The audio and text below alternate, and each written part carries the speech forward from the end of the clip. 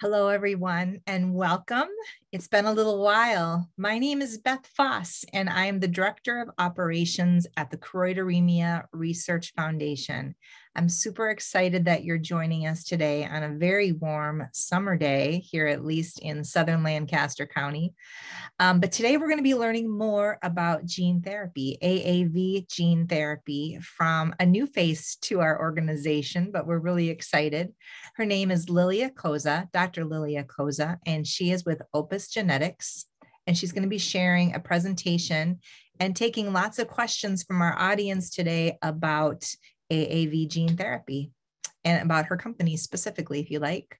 So as always, we're going to use the chat feature and the Q&A. Go ahead and type in your questions, and as they come in and she takes a break between slides, I'll be sure to pose your questions to her, and certainly we'll do that again at the end.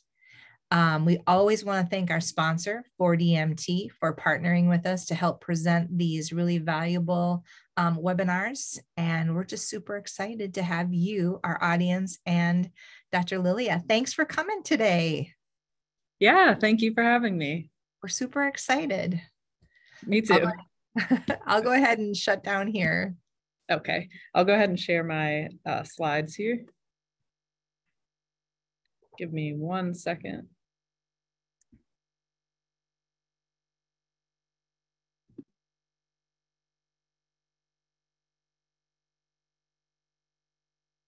And I'll get a pointer up. All right, so hopefully everyone can see my slides. That looks good. That looks good. Thank you. Thanks. And yeah, just let me know during the presentation if anything doesn't look right, or yeah, just let me know. You bet. So yeah, thank you all for listening in on your lunch hour. My name is Lilia Koza, and I'm an associate scientist at Opus Genetics, and we're an AAV gene therapy company that develops AAV gene therapies for inherited retinal diseases, and we're located in Durham, North Carolina. So I'm very excited to talk to you today about the behind the scenes of gene therapy. And I'd also like to thank Choroideremia Research Foundation for the opportunity to give this talk. So before we begin, I'll tell you a little bit about myself. I joined Opus Genetics about a year ago, and prior to that, I was finishing up my PhD, focusing on natural treatments for neurotrauma and amyotrophic lateral sclerosis, or some of you might know it better as Lou Gehrig's disease. So I have experience working in the central nervous system, specifically the brain. That translates very well into my research at Opus, where we focus on the eye.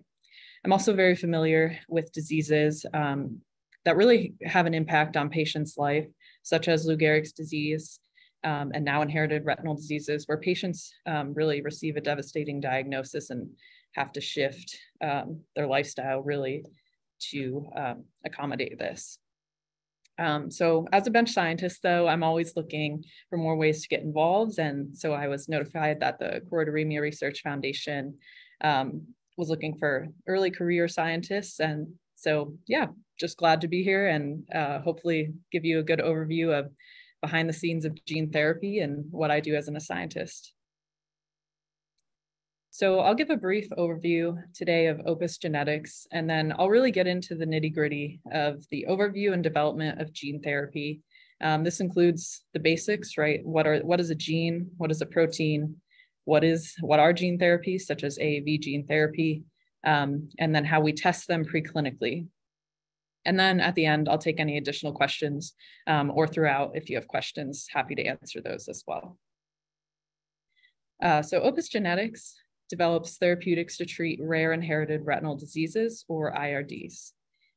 We received our seed funding in September of 2021 from the Foundation Fighting Blindness, and our gene therapy technology is based on research by Dr. Jean Bennett at the University of Pennsylvania and Dr. Eric Pierce at Harvard Medical School, Massachusetts Eye and Ear. In October of 2021, our Chief Scientific Officer, Ash Jayagopal, was appointed. And then in April of 2022, we collaborated with a manufacturing partner to manufacture our AAV gene therapy. In June of 2022, our Chief Executive Officer, Dr. Ben Yerxa, was appointed. And then we continued expanding the leadership team and hiring personnel. In December of 2022, we were very excited to receive FDA clearance for an investigational new drug application for our gene therapy targeting LCA5. And in this year, in April, and so on and so forth, we're continuing development on another clinical program, BEST1, and some of our preclinical programs. And we've been able to present data on some of those preclinical programs at international conferences, such as ARVO.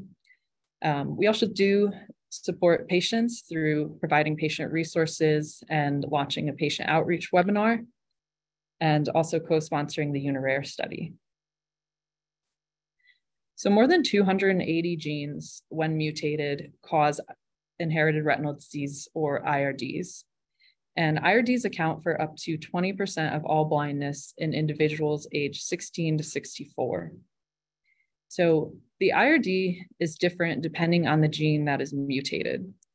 And this is because the disease symptoms were initially identified in patients, and then the IRDs were named.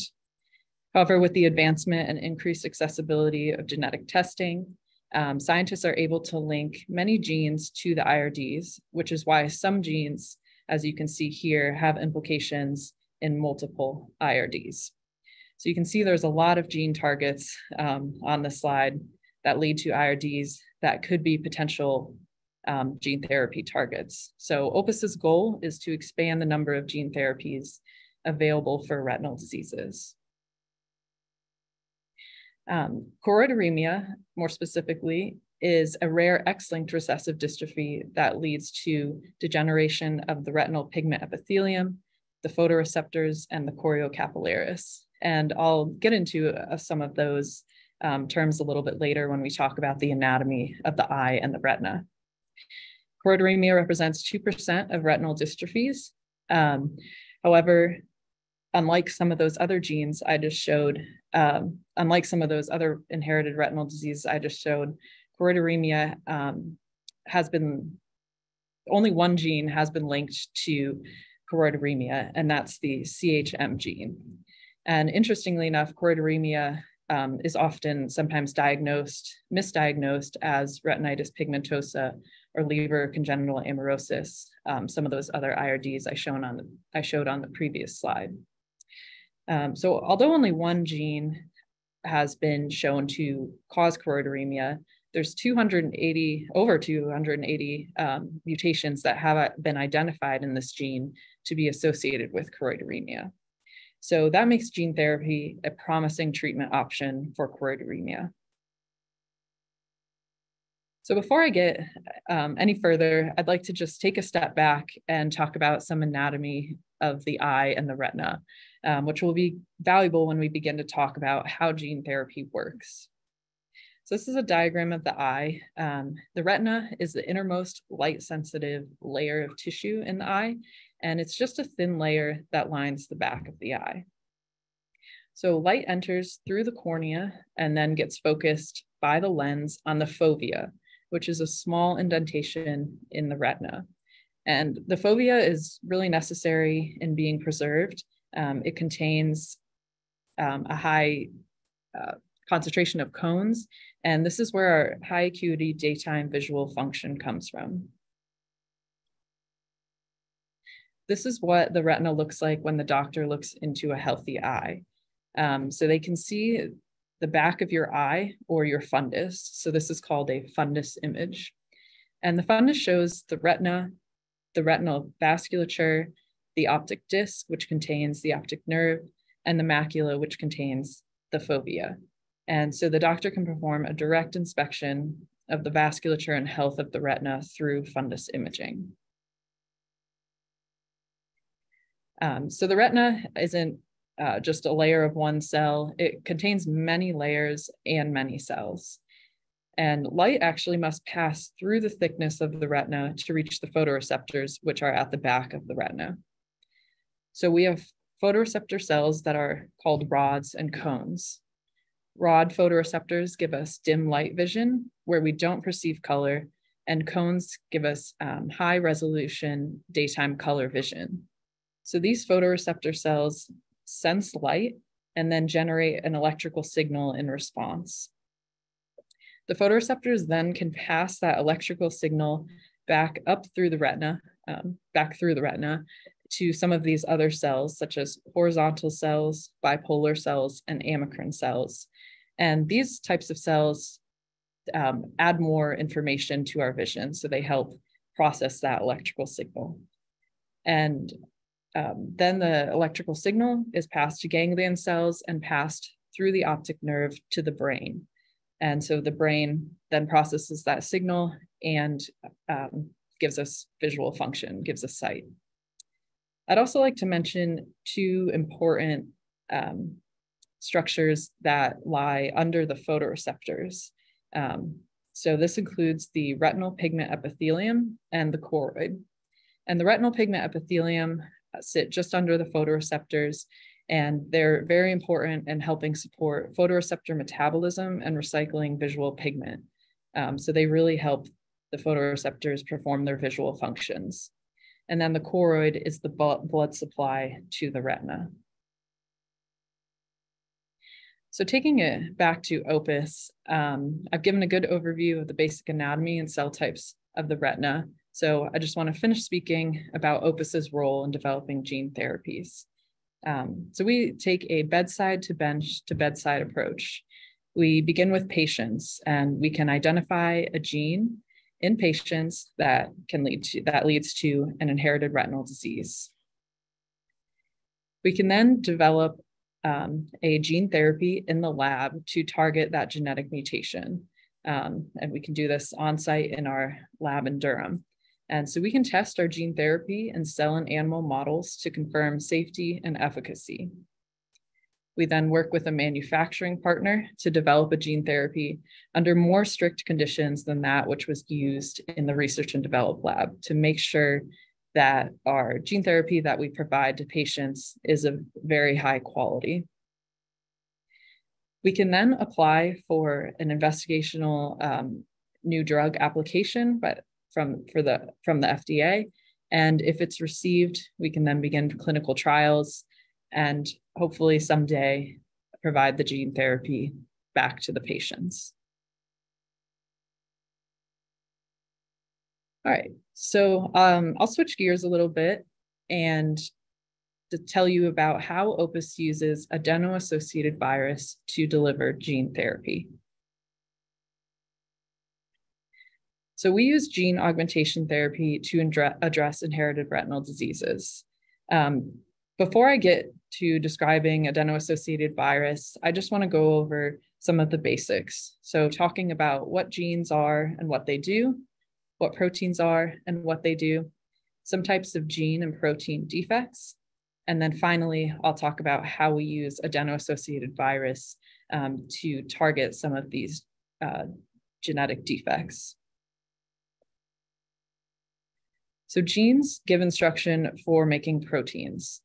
A gene is a unit of heredity, and it's a specific sequence of DNA that provides instructions for a cell to make something. And this sequence is a code. It's a code made of, we'll say, A, G's, C's, and T's, and these are called nucleotides. So each person receives one copy of a gene pair from his or her mother, and one from father. Genes are tightly wound up to make chromosomes. And normally each cell in the human body has 23 pairs of chromosomes. So you may have heard of 23andMe, that's where this comes from. And so remember, we have pairs. So we have a total of 46 total chromosomes, 23 pairs, 46 total. And so half come from mom and half come from dad. And so all of our genes, which is called our genome, are present in all of our cells. And I mentioned we have a pair of each gene. So a specific gene is only activated in cells where it is needed. So this could be one cell type, or it could be in every cell type in your body. I'd also like to touch on something called the central dogma of biology. And so this is where DNA, so that genetic code, is transcribed into RNA, which is another type of code for simplicity, and that makes protein. So I mentioned each gene provides a code which tells the cell to make something. This code can be translated into a specific sequence of what we call amino acids. And as this code is read by machinery in the cell, it makes a chain of amino acids, and that chain becomes more structured, and eventually we end up with a mature protein. So humans have about 20,000 different proteins. Some of these common ones you might hear about, like collagen or lactase. And again, some proteins are needed in one or a few cell types and others everywhere. So we have certain proteins which are only needed in our eye, some that are maybe only needed in the liver or the lungs, and then some proteins that are required in all of those cells, needed for those cells to function. And proteins, right, they are molecular machines, so they do have important functions.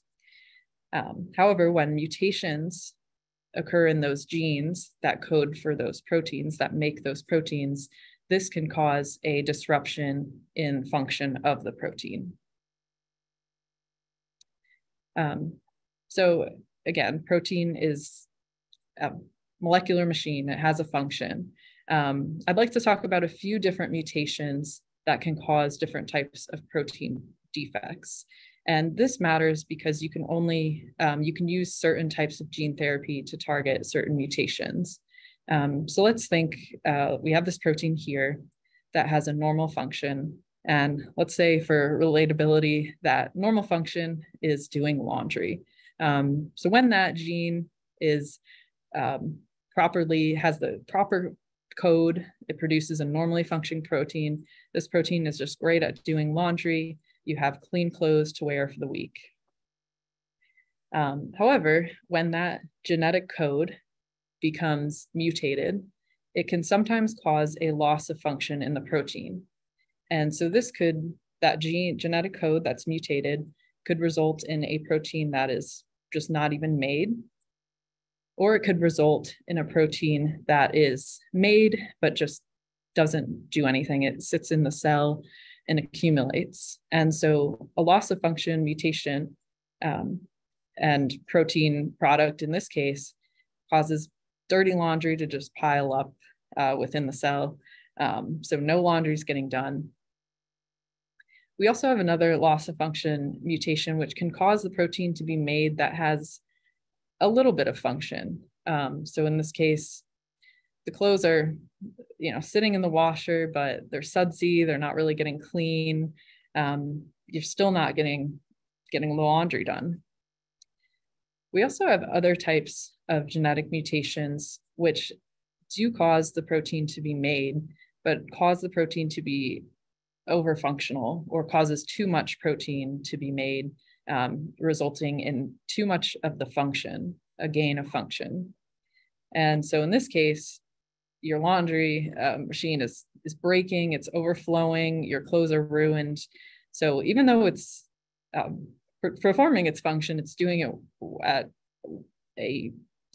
way too well at a really high capacity. And so you end up with damage. So Opus specializes in treating inherited retinal disease caused of loss of function mutations.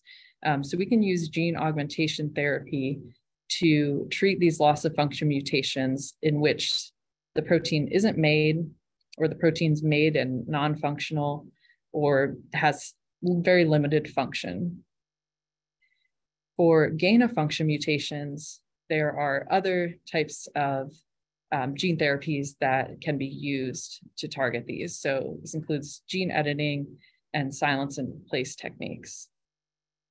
So I mentioned there are 280 mutations identified in the CHM gene to cause choroideremia. And so most of these mutations result in non-functional proteins. So these are loss of function mutations. So choroideremia is a good candidate for gene augmentation therapy. And so Opus specifically uses, and big part of the topic of the talk today is adeno-associated virus, or AAV. So we use AAV to deliver the therapeutic gene to the cells. And there are some other gene augmentation therapies, but I'll focus on AAV today.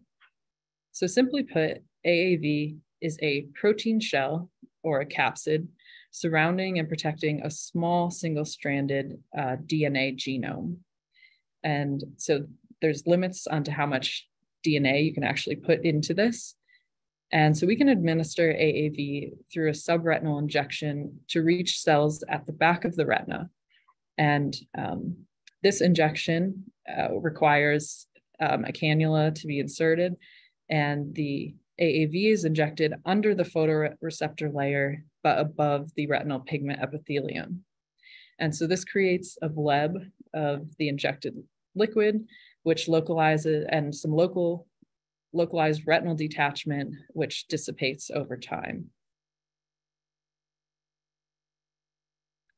And from there on, we can take advantage of what viruses do naturally. So this is infecting cells and donating their DNA.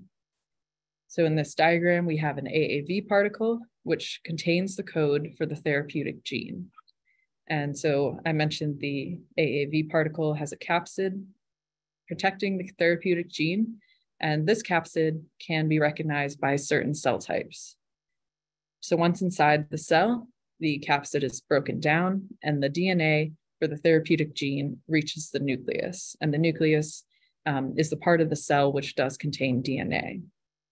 So the cell can undergo then the central dogma of biology and can take the AAV particle gene instructions and use the cell will use its own machinery to make RNA, amino acids, and then protein.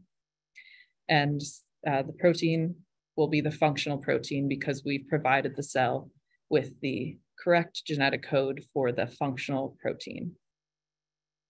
There are some considerations for AAV. This includes cargo size. So we can only fit so much DNA into that particle, into that AAV particle. So this can be limiting in terms of which genes we're targeting. The capsid structure is determined by a serotype. And so some serotypes have more efficient genes transfer in different organs than others, different cell types. And we also have the promoter. So this causes the gene to be expressed in certain cell types. And so something to consider when creating an AAV construct.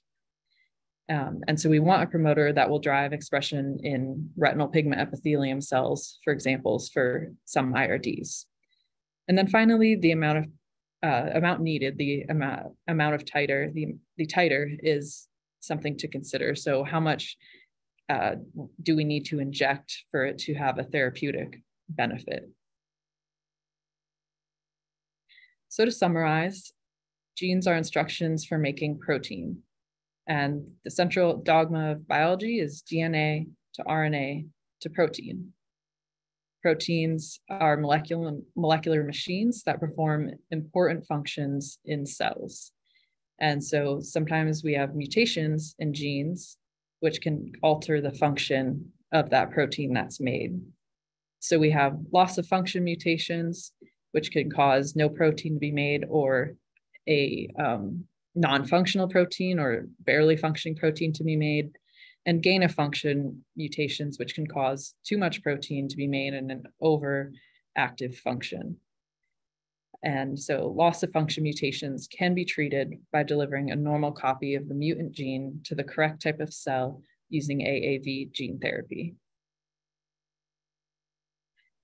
So now I'd like to switch gears, and now that you have an idea of what an AAV gene therapy is, what it does in the cell, I can talk to you a little bit more about what I do in my day-to-day, which is how we test a gene therapy in appropriate models of inherited retinal diseases. And so this is the step before the gene therapy moves into the clinic. So this slide is just showing very basic AAV gene therapy discovery process. And what I'll focus a lot on during this talk is research and development and preclinical studies. So in the lab, we can, well, I guess in the lab as well, but we can identify a target. So we can identify a genetic mutation which causes an IRD in patients. And then we can develop an AAV construct. And so then we can take that AAV construct and research it. And we can do this using in vitro and in vivo studies, which are studies in cells and animals. And we can also perform some toxicity testing to make sure the AAV gene therapy is safe. So we can study the retina using cell and animal models. I mentioned in vitro and in vivo. So in vitro refers to experiments using cell models that are grown in a dish and survive in a dish, while in vivo refers to experiments using animal models. And typically, as a first step, research typically begins in vitro in those cell models. Growing and maintaining cells can be much more quicker and more cost-effective than breeding, housing, and caring for animals. And it's just a good proof of concept that our AAV gene therapy does what it's supposed to in a cell model. And also, cells can be more easily genetically modified to have a genetic mutation that causes an inherited retinal disease versus an animal. So we can test our AAV gene therapy in cell models of the retina that have genetic mutations that are grown in a dish. As I mentioned earlier, there are many cell types within the retina that we can model. So a particular cell type may harbor a mutation in a protein that is crucial to that cell's function. And so this can lead to or contribute to an IRD. So the CHM gene provides instructions for the REP1 protein. And the REP1 protein has important functions in the photoreceptors and the retinal pigment epithelium. So when mutations happen in the CHM gene, the REP1 protein can become non-functional, and this causes the health of these cells, the photoreceptors and retinal pigment epithelium, to degenerate. And so we can model, let's say, the retinal pigment epithelium. And how can we do that? Well, hopefully this isn't too graphic, but we can actually isolate an eye from an animal which carries a mutation known to affect the retinal pigment epithelium. And we can make a cut to separate the front from the back of the eye. And remember that the retina is a thin layer that lines the back of the eye. So once we've made that cut and isolated the back of the eye, we can actually place the back of the eye in a dish and add certain substances to it, which can cause the cells of the retina to detach and float in a solution. In the lab, we can then pick out, let's say, the retinal pigment epithelium cells from this solution and plate them in a dish. And this dish has supplements and nutrients that allows these cells to continue being alive in this dish. And so then we can maintain them in the dish and treat them with our AAV gene therapy and run experiments. So that was called the dissociation culture method of isolating retinal pigment epithelium cells or other cell types of the retina. There's a few others that I'll just really briefly touch on. So one is an explant, so isolating a retina and laying it flat in a dish. And the retinal explant is unique in that it does maintain the structure of the retina. So it maintains the cell types and the ordering and structure of the retina in this dish. There's also a retinosphere, which is a little unique in that you isolate a retina from, say, an animal, and you can cut it up into little pieces, place it in the dish, and these pieces will spontaneously form spheres, retinospheres, spheres of the retina, where photoreceptors are on the outside and other cell types on the inside. However, most of you, and which is most widely used, might be most familiar with stem cells. So stem cells can be derived from a patient that has a mutation which causes an inherited retinal disease. So these cells, after being isolated, can be plated in a dish and then can be instructed to become, let's say, a retinal organoid or a specific retinal cell. And retinal organoid is very similar to that retinosphere I just talked about. So just a sphere of cells with photoreceptors on the outside and the other retinal cells inside. And the retinal cell lines could be photoreceptor, ganglion cells, retinal pigment epithelial cells that can be maintained in a dish. So I mentioned we can derive stem cells from a patient's own cell that have known mutations which cause an inherited retinal disease. So when we do isolate those cells and tell them to become, or give them supplements to make them become a certain retinal cell or a retinal organoid, those derived cells will also contain the mutation that the patient had. And if we do take stem cells from an individual that doesn't have an IRD, we can also introduce disease-causing mutations into these cells using CRISPR-Cas9 technology. So we can use these cell models to model inherited retinal diseases and have the mutations that patients have. So let's say we've taken stem cells, or we've taken stem cells from a patient that has an inherited retinal disease, and we've instructed that cell to become, let's say, a photoreceptor cell. And so that photoreceptor cell also has the mutation. And so the cell isn't healthy. It's not functioning properly. So we can treat that cell in the dish with our AAV gene therapy.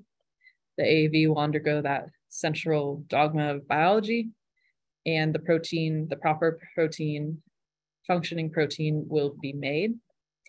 And then we can actually, in the lab, run experiments to measure that protein to see the levels. And we can also look at levels of the DNA, so the levels of that therapeutic gene, to ensure it's being, to ensure the cell is taking it up properly and that the protein's being made. And then we can also measure function in the lab. So we can look at the photoreceptor cell that's been treated with our AAV to see if its protein is functioning properly after being treated.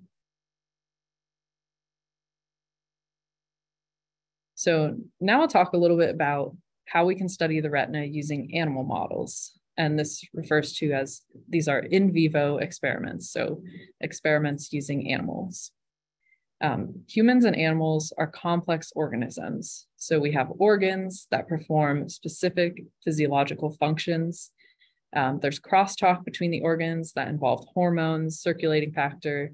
There's cells within tissues. So we're complex, much more complex than just a cell type in a dish or a retinal organoid. So these in vivo models, which include anywhere from zebrafish to non-human primates or monkeys, are used for experiments. And some of these mammals have more similarities to humans than others. And so this allows us, these experiments allow for the ability to assess gene therapy due to perform extensive testing that can't be done in humans. So this could be testing at molecular, cellular, and functional levels. And I'll actually go into a little bit of this in the next couple of slides, specifically for mouse models. So the animal models allow us to understand safety, toxicity, and efficacy of gene therapy. However, there are trade-offs when choosing a model. So this includes, how similar is the model to humans? How easy is the model to raise, and how quickly does the animal grow up so we can study it? How easy the animal is to genetically modify to have those mutations that we see in patients. And so the model we choose, whether that be zebrafish or a non-human primate model, is also determined by what we need to study. So for example, zebrafish have external embryos, which allow us to very easily study retinal development. So that might be a reason you pick a zebrafish model. Mice have a short lifespan and can be easily genetically modified to have mutations which cause IRDs. On the other hand, monkeys have a very similar eye to humans, but are much more expensive and require more time to raise and are not very easily genetically modified to have mutations. I'd also like to mention that some of these models naturally have retinal degeneration, and so they are used as experimental models. So some cat and dog breeds have progressive retinal atrophies that are natural, and they have similar or the same mutations that have been observed in patients with IRDs. So actually at Opus Genetics, we are able to study mice in-house. And mice are also very commonly used in research. So I'm just going to go over a few of the examples of the extensive testing that you can do in mouse models. So this includes looking at retinal structure by doing something called histology. You can also do fundus imaging and optical coherence tomography in mice. We can look at retinal function using an electroretinogram and the optokinetic reflex. So I'll go through some of these examples, and hopefully you'll realize just how important these assays are in testing the safety and efficacy of gene therapy before we move into humans. So this is an example of histology, histological staining. And so, as I mentioned, and you've seen this diagram many times throughout, the retina has many layers consisting of many different cells. And so the right image is a histology image. And so we've isolated the retina, and we can treat the retina so that we can visualize different cell types under the retina. So you can actually see the different layers of the retina when looking under a fluorescent microscope. And so this helps us look at, is there cell loss in a certain layer of the retina? So the cell survival of the retina. We can also use a very high resolution electron microscope to look at structures within individual cells in the retina. And so in this image, you can see an electron microscopy image, and you can actually see that this is a rod photoreceptor. It does look very similar to that shown in the illustration. So you can see there is quite a bit of detail there. And so these types of imaging lets us see the health and structure of the cells. We can also perform fundus imaging, just like you may have gotten done at the eye doctor. So looking at the back the back of the eye, the fundus, and looking at the retinal vasculature and the health of the retina. And so we can use these imaging techniques in mice treated with our AAV gene therapy to see if the therapy is able to preserve the retina. We can also look further at retinal structure using optical coherence tomography. So on the bottom is showing human OCT. So this is looking at the cell layers of the retina. And on the top, we see a mouse receiving an OCT. And you can still see a similar image there where we get an image produced showing the different layers of the retina. And this is similar in that if there's a decrease in thickness of a layer in the retina, that could indicate some cell loss. So we could treat our mouse with AAV gene therapy and see if the retina is being preserved compared to a mouse that hasn't been treated, that has a mutation that causes an IRD. We can look at retinal function using an electroretinogram or an ERG.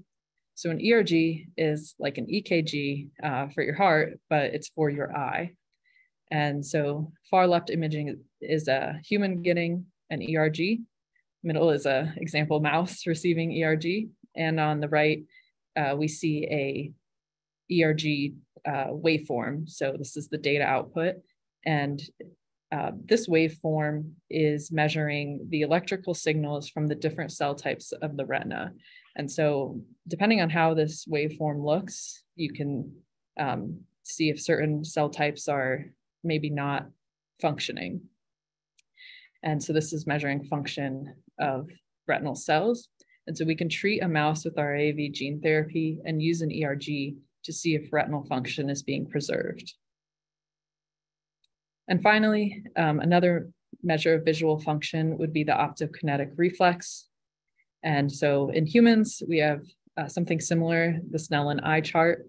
And on the right, we have something called the optodrome. And so this is just a measure of the optokinetic reflex, an instrument to measure this. And we have, it's essentially a box with monitors along the sides, and different lines of different thicknesses and contrast appear on these monitors and move in front of the mouse's visual field.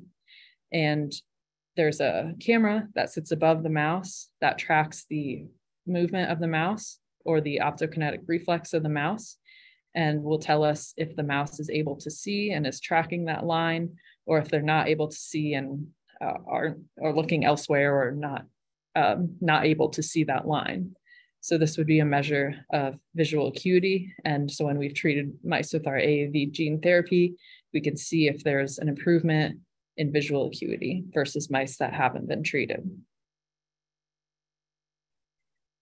So I went over a lot about preclinical studies, in vitro and in vivo studies, but I just want to mention a really important stage in the preclinical studies discovery process that's called toxicity testing. So toxicology studies tell us about the safety of our AAV gene therapy. And they're typically done in two animal models. And there's a range of doses. So there's a therapeutic dose, and then there's a higher dose than the therapeutic dose and a lower dose than that therapeutic dose. And we also look at biodistribution in these types of studies. So I mentioned that we can target our AAV into certain cell types, for example, the retinal pigment epithelium cells. If we target our AAV there in the retina, we don't want to see it ending up in other organs. So these types of studies test for that. These studies are also about 3 months out following the treatment of AAV. So they're a little longer term duration, looking at the safety, inflammation. And these studies are also strictly regulated by the Federal Drug Agency or some type of regulatory agency. So once we've finished our preclinical testing, we can hopefully move into clinical trials. And so we will take all of our data, preclinical data, toxicology data, and can submit something. We can put it together in reports and submit something to the FDA called an investigational new drug application. And if that's approved, then this application, it's a large document and proves to the FDA that we've looked at the safety and efficacy of our AAV gene therapy. And so then if we receive approval, we can move into clinical trials, which do continue looking at dosage, safety, and efficacy monitoring in humans. And so even after there's approval, we do still get this continual evaluation. And so hopefully that was a good overview of the AAV, of what AAV is and its preclinical development. And so thank you.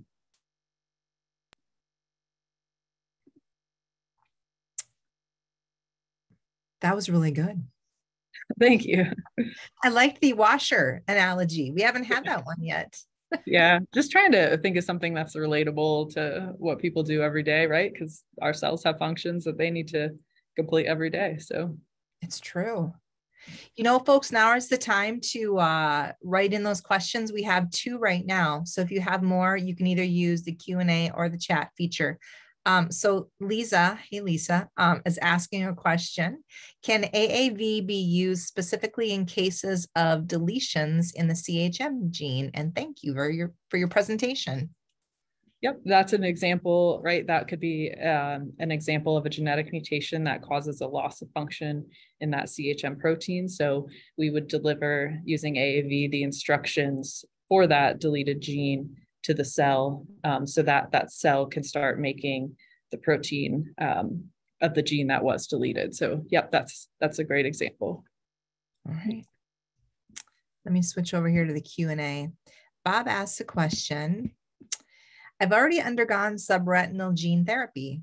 When the time comes for you folks to conduct human trials, is my history a disqualifier for participating? That is an excellent question. Yeah. So I'm more on the preclinical side, but from what I do understand, I do believe it might be a disqualifier. Yes. At least initially, maybe. Yeah. Yeah. I think so. Okay. But yeah, but definitely, I think when the time comes, definitely reach out, and then we can take it from there. This is from an anonymous attendee. What would it take for Opus to consider adding CHM to their pipeline in the future? Yep. You knew that was going to come. We talked about yeah, definitely. So yeah, right now we are focusing on our clinical stage programs such as BEST1 and LCA5, but definitely down the line, we are open to considering taking on a CHM program. And that's really the goal of Opus, is to create more gene therapies for these inherited retinal diseases, including choroideremia. And I can speak on behalf of the foundation, if I may. It's just that the board of directors is very specifically looking for new partners. And that's why, as Kathy and Neil found you, that's how we always want to be working with new investigators and new companies and new concepts. And although AAV gene therapy isn't new, perhaps you do things differently. So definitely open to it. Thanks. All right, here's another question from Bob. How does your current model compare to what has already been done with respect to gene therapy? Let's see, current model as in, well, we spend a lot of time I think maybe this is kind of targeting this. We spend a lot of time developing our AAV constructs in the lab, and really optimizing that part that contains the DNA. So it's called codon optimizing. So we can do that in the lab. Let's see, we also do test preclinically in-house. So we can control, as a company, we can really control that preclinical development. Those are just some examples of what we do specifically at Opus. I think that answers the question. It is one that I think a lot of people would be thinking, how does it differ from the other ones that we currently have been working with? So that's good. But yeah, we still do use AAV. And so, yeah, I guess if there's a follow-up question to that, I'd be happy to answer more. Jan is asking hold on a second. When you have delivered a DNA molecule to a cell nucleus, I guess it will be degraded after a while. How long will the DNA survive?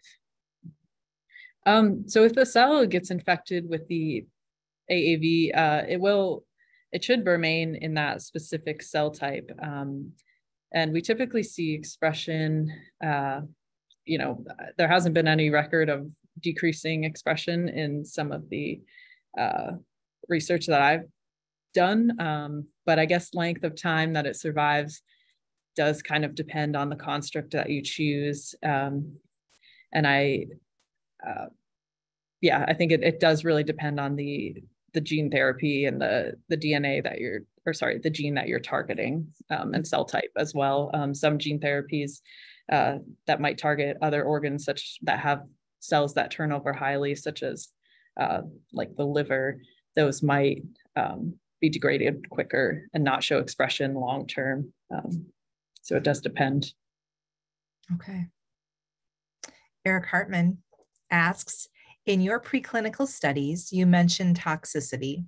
The eye is usually referred to as immune privilege, but we have heard of inflammation responses to AAV vectors. So is it really immune privileged?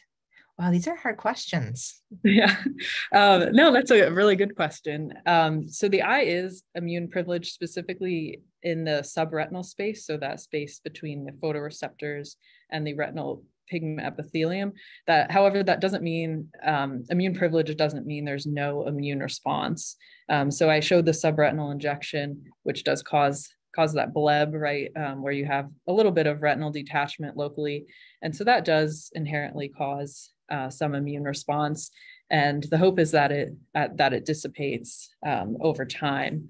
So, but immune privileged, the eye is immune privileged compared to some other organs as well. But there is still that inflammatory response, which has been seen in clinical trials.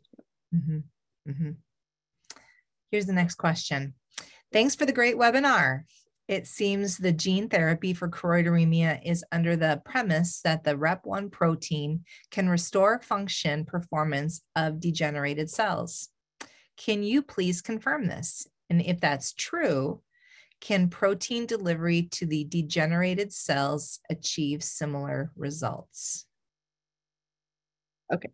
So yes, specifically for choroideremia, we would develop, and there has been an AAV2 REP1 gene therapy that is actually currently in trials, but that does basically give the cell instructions to make that REP1 protein, a functional REP1 protein, and then the cell, for example, the retinal pigment epithelium could keep supporting the photoreceptors and performing that function. And so I think the question was asked if you could give protein instead of the genetic. It says the last sentence, if that's true, can protein delivery to the degenerated cells achieve similar results? So the problem is protein can be degraded very easily. So, and I can't imagine, I don't believe you can't just give like the cell protein, and that would also create a functional response and could cause some issues within the cell as like protein buildup. So the cell, really the way is to have the cell make the protein itself that has a functional protein. Okay. Is BEST1 treatable using gene augmentation therapy? We believe so, but right now we're in early stages, so stay tuned, I suppose. But, okay, yeah. That's fair. All right, we have another question from Bob. What endpoints do you think would you, this is a good one. What endpoints do you think you would use to prove efficacy? And actually addressing the previous question, there are, which maybe I didn't touch on, there are multiple forms of BEST1.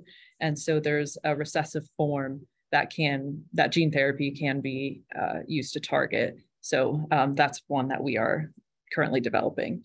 And can you repeat that second question? Sorry. Oh, you bet. You bet. It's about endpoints. It says, sure. What endpoints do you think Opus Genetics would use to provide or prove efficacy? So again, I'm more preclinical side of things, and I'm assuming this is probably in clinical trials. One is I know visual acuity doesn't always seem to match up with the degeneration.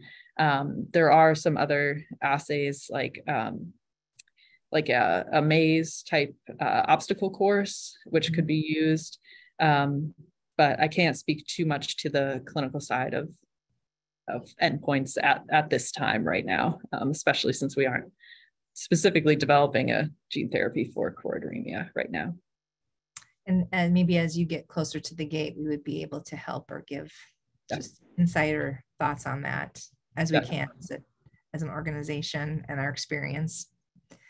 All right, Eric Hartman. Oh, there's more questions coming in. So this is exciting. Thank you. Yeah, thanks.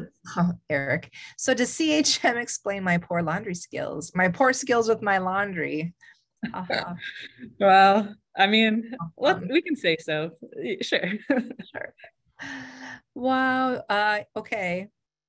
Considering your workflow, excuse me a second, let's just see, a couple more came in. Considering your workflow from the preclinical to the clinical phase is specific to each mutation, how long does each development cycle take, and how can you scale the process? That is a tough question in that, like you mentioned, the gene therapy is specific to the gene mutation. I feel like every preclinical to clinical trial does have its variation in duration and how long preclinical research takes versus clinical, and how many maybe obstacles you hit along the way, or kind of pivots that you need to take. So it's hard. I believe the RP65 Luxturna therapeutic took, I want to say like 15 years. Don't quote me on that, but these things do take time, unfortunately. Yeah, we're familiar with that. And I feel like it's not for lack of trying. I mean, I think we do really want to make sure that we understand what we're giving to patients. So it's like, I know it does take, it seems like, not much is going on, but I can tell you in my day-to-day, a lot is going on. And it's really in the patient's interest.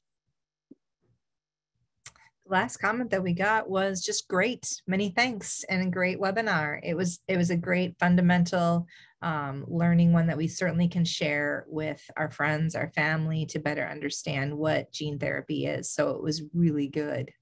Great, thanks. Yeah, I had fun. I feel like a lot of people forget about the preclinical side of things. And so I'd like to share kind of what I do, and thanks for having me as well.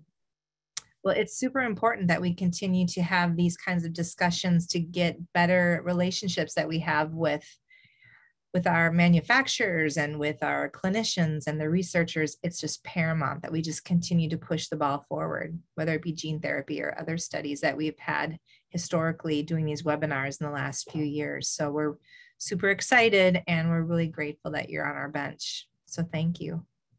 Thank you as well. Yeah. So once again, everybody, thank you. We are going to be having a few more of these webinars in the next few weeks. So keep your eyes peeled, watch your email for further information and invitations, sign up, watch the recordings, and we'll see you again. Thank you to 4DMT, and have a great day. Thanks so much. Bye-bye. Bye. Thank you. Thank you again. Of course.